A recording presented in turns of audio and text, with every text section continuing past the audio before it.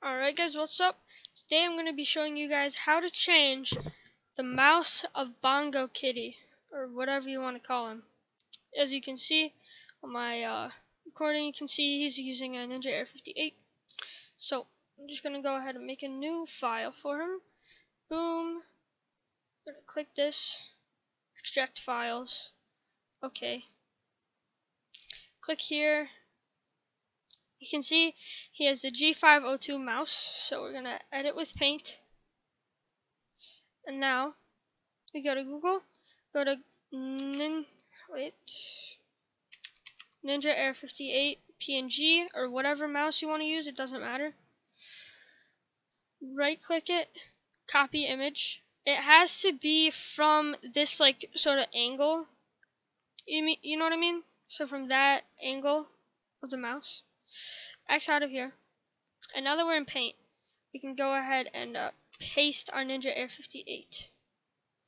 And what we want to do is just see that mouse. It's about the same size now. Click out of there. Then just go ahead and start erasing the white from, just start erasing the white. And I'll get back to you guys, yeah, I'll get back to you guys when I'm finished erasing. Also, erase the wire, like right here, and then just sort of go in like that and just make it flush. Alright, I'll get back to you guys when I'm done. Alright guys, just finished outlining or erasing or whatever you want to call it. So now make the eraser really big and just erase all the rest of the white. So here's gonna go erase that. Now it's finished. Want to select it.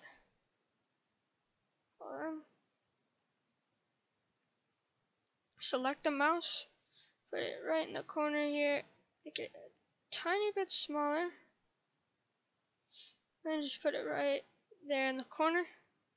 Unselect it, click menu, browse files, save. X out of this, X out of that. Click Bongo Cat. It's a little bit too small. Go on the mouse. Oh wait, go back to edit with Paint 3D. 3D Paint, whatever. Click down select. Move it just a little bit down here. Get a tiny bit bigger. Move it right there. Unselect it, menu, browse files, save. X. And there you go. That's pretty good. I'm gonna say that's good enough for me. And yeah. I hope this helped you guys. Sorry, I'm pretty tired. I just had giant food, whatever. Yeah, have a good day and peace. Like and subscribe.